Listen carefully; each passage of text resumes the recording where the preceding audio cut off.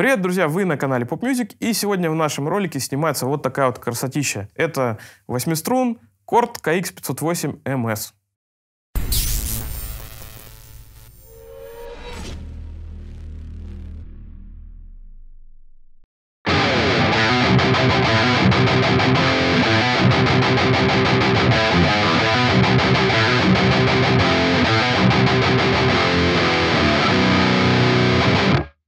Опыт общения с 8-струнами у меня очень давний, думаю, даже лет 10, может быть, еще побольше.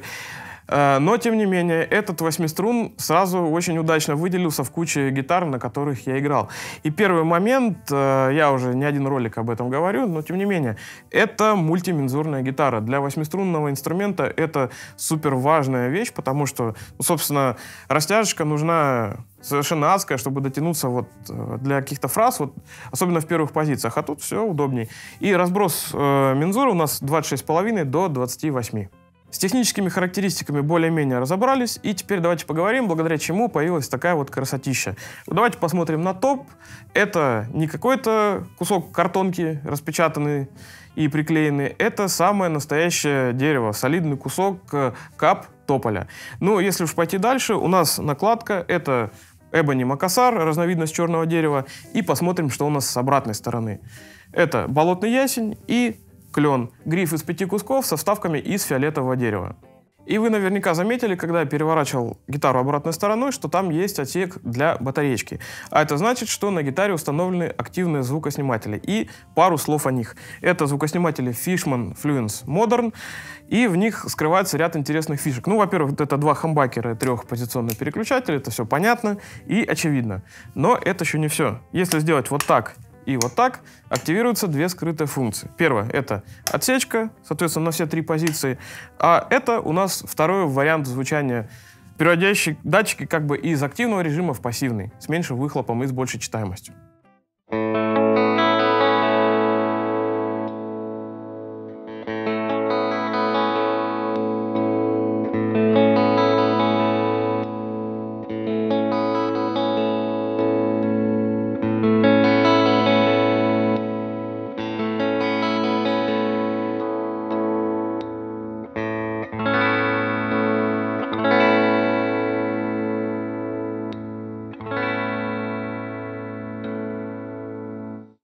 И отмечу еще парочку деталей, они сделают игру на инструменте комфортнее. Первое — это локовые колки, с ними лучше, чем без них, это факт, это проверено, особенно на 8-струне. И второе — производители, компания Cort сделала прекрасную штуку, а именно отсек для кручения анкера они перенесли сначала грифа под крышками, который надо откручивать, вот в это место. Ключик вставил, повернул, гриф настроил, очень удобно и легко.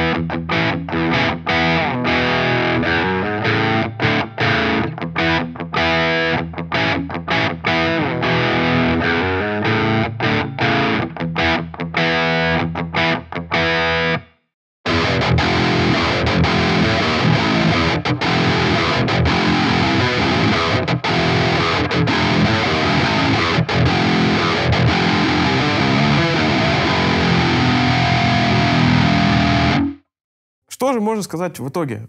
Совокупность всех качеств инструмента, собственно, качество сборки, внешний вид, звук, опять же, что немаловажно. Эта вся история с мультимензурностью и баритоном заставила меня на некоторое время задуматься о том, что, может быть, стоит себе его купить, потому что 8-струнного у меня на данный момент нет, а тряхнуть стариной хотелось бы, так как инструмент в целом очень-очень приятный.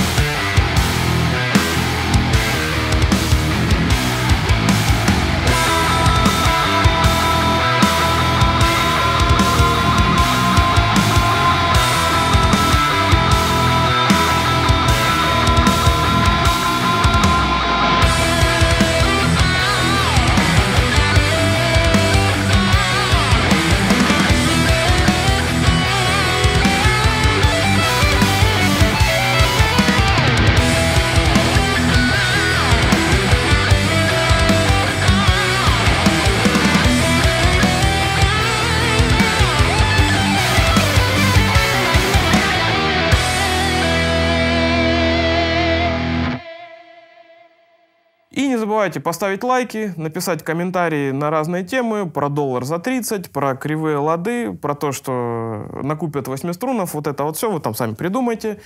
И подпишитесь на канал. Всем до скорой встречи. Ну, Никита без правильных вопросов отвечал, понимаешь? Ладно. Короче, ладно. Пересмотреть. Алексей, я видел отсек для батарейки там на задней стороне гитары. Расскажи про электронику, про датчики, пожалуйста.